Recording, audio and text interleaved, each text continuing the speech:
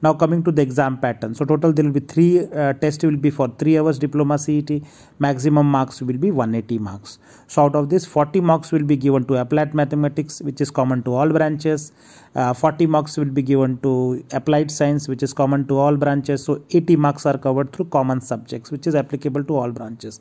And then the engineering paper, which I said based on your branch which you are doing in diploma, which is aeronautical, ceramics, civil, chemical, computers, electronics, communications, ECE, and mechanical, mining, textile. So based on that 100 marks paper will be there, and separate question paper for all the engineering subjects will be there. So if you are attending civil, then you will get a civil paper. If you are attending electronics, you will get electronics paper. So 100 marks will be dedicated to that, and all of these questions will be the multiple choice questions only. So hope you have got understood the syllabus part of it. 40 marks of plus 40 and 100 at 180 marks total, and each question carries 1 marks each. Now how do you prepare for the examinations, right? So for the your main branch, you have already covered through your engineering subjects which you studied in diploma 6 semesters, right? But for your applied science and engineering mathematics, you have to refer some books and guides, right? So I'll say you can find this book, which is applied Dcet, applied science and engineering mathematics, and this is by Savina JP, Rakesh Roshan and Soumya. So you can buy this book and prepare for those first 80 marks. Now who can apply? So for the BE courses, a candidate who has passed diploma or equivalent examination with minimum 45% of marks. So and for this your 5th and the 6th semester marks will be taken into consideration, and I will tell how the 5th and 6th semester marks of diploma will be considered, will be total, and to find out that if you have secured 45% or not. So that is for the day examination. Same qualification is for the evening colleges. So there are two colleges, day colleges, evening college also, same 45% in your criteria marks, and 40% for the SC/ST and backward category. So if you are SC/ST backward, your 40% marks should be there, and 45% for general category. Now also there will be admission to BArch courses, but the BArch student will get admission to first year of BArch, not the third semester, like what engineering students will get, and for them only day engineering colleges are available. And if you see for the BArch students, the aggregate marks which is required in diploma engineering will be 50%. So you should be considering 50% in your 5th and 6th semesters to get admission to this. But for the SC/ST category, it will be 5% less, which will be around 45%.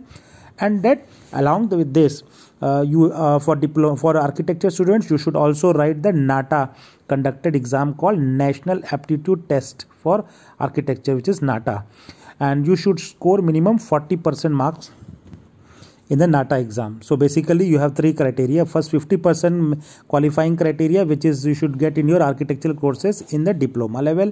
Then you should also write the NATA exam, and you should secure 40% marks, right?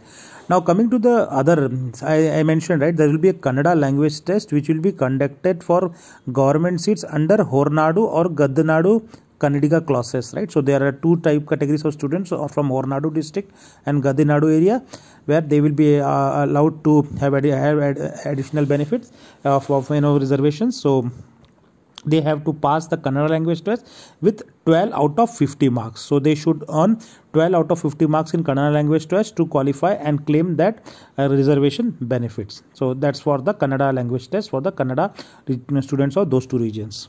So now this is how I was saying that qualifying criteria of 45% for BE course or 50% for BArch course will be calculated based on this formula. So basically they will take sum of marks scored by candidates in final year, which is 5th and the 6th semester of your diploma course, divided by sum of maximum marks which is allowed in that 5th and 6th semester. So a percentage will be calculated only on the 5th and 6th semesters for the consideration of qualifying criteria for the DCET.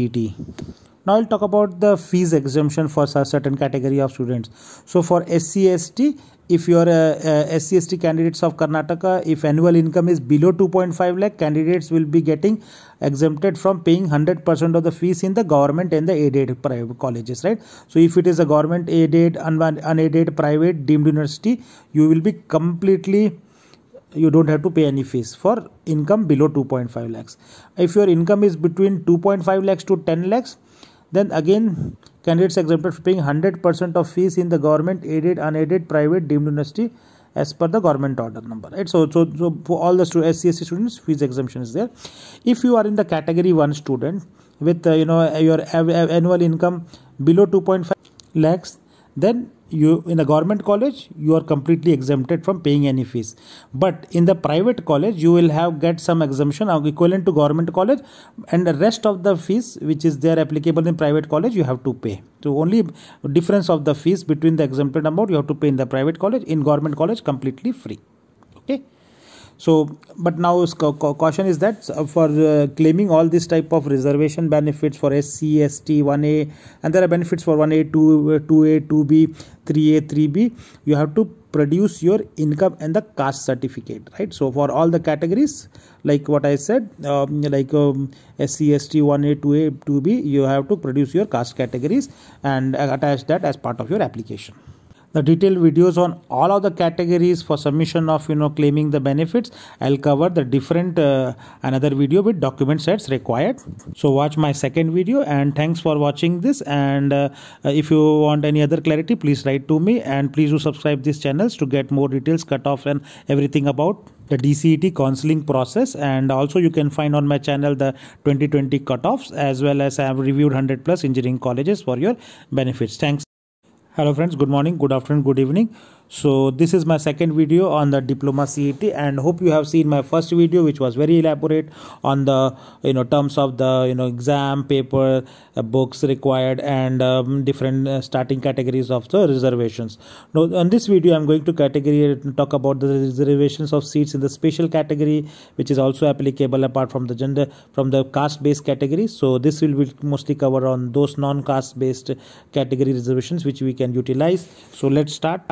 So this is the first video. You can claim the reservation under the NCC category, right? So if you have participated in any Republic Day event, and the candidates who have participated through Karnataka and who possess the certificate between any last 5 period between class 8 to class 12 for All India Thal Sainik Group, or Thal Sainik Camp for girls or boys, or All India Now Sainik Camp and All India Vayu Sainik Camp VSC, then all those cadets can claim the reservations under the NCC category, right? So that's a first category.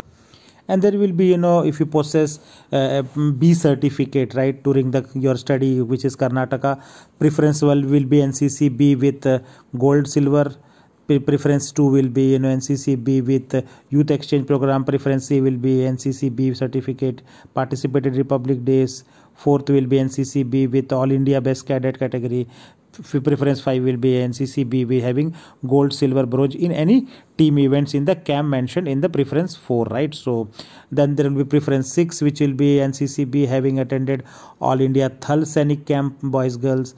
Preference 7 will be NCC B certificate having participated in adventure activity like cycling for more than 1,500 kilo or motor more than 3,500. Preference 8 will be for candidates only with only B category, so they are not qualifying in any of this 1 to 7 categories, right? So that they can fill with, but with the valid NCC B certificate. So that's all NCC covered. Now you're talking about the sports quota. So again, for the sports quota also, if you have won the cups and medals for the country, then those will be in the category Super A games. So those students, and it should be from the last 5 years between class 8th to class 12th, you should have participated in Super 1 medal. Then you can apply under the reservation provided in the sports category. Now the C1 is a reservation for the defense category. Again, you should be for defense category, you should be claiming, you should be there'll be a document verification if you are a son of a daughter of a defense personnel in different categories on class 1, class 2 or class 4 category, class 3, class 4 category of and then you will have to, there is a different criteria mentioned, and you can claim the reservations under the defense category as well. Then there is a DUV saying, right, reservation for ex-defense. So if you are even not the current one, but the son or daughter of the servicemen who are ex-defenses, then you can claim the your reservation under 6H of the chapter, and you can read the brochure about the details documents or which are required. And it could be civilian class 3 or class 4 government servants who were also permanently disabled or killed during hostilities. Those students, those children will also be considered. Now this is the next category E, which is reservation for physically hand disabled, right?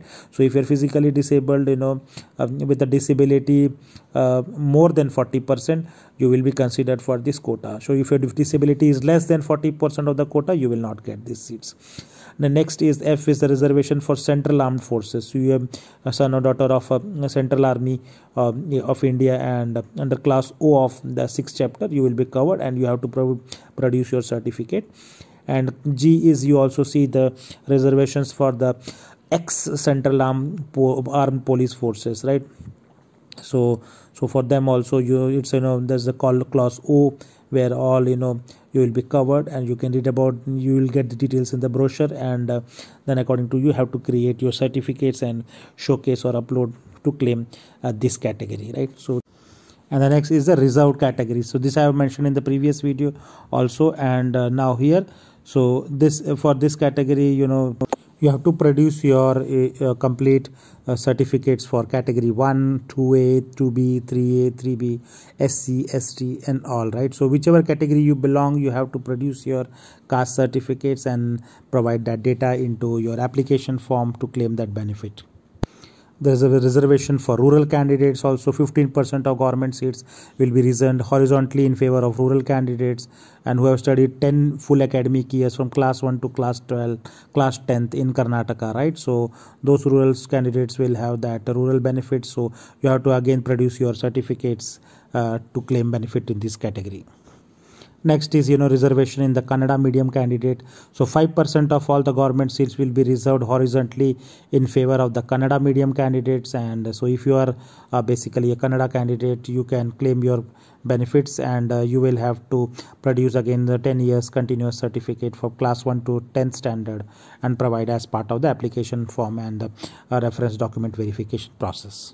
And this is the last category which I am covering, is basically for the Hyderabad Karnataka region under the Article 371J. If you are belonging to border areas like from Hyderabad Karnataka region, which is Bidar, Gulbarga, Yadgir, Raichur, Kopal, Bellary, you will be able to claim 70% of available seats in that particular region will be blocked for you only and reserved for you. So you can produce appropriate document in Annexure A and you can claim that quota. So thanks friends for watching this, and hope you have now completed idea about the exam as well as the different reservation categories. And thanks for watching, and please do like and subscribe this channel to get more details on counseling, etc.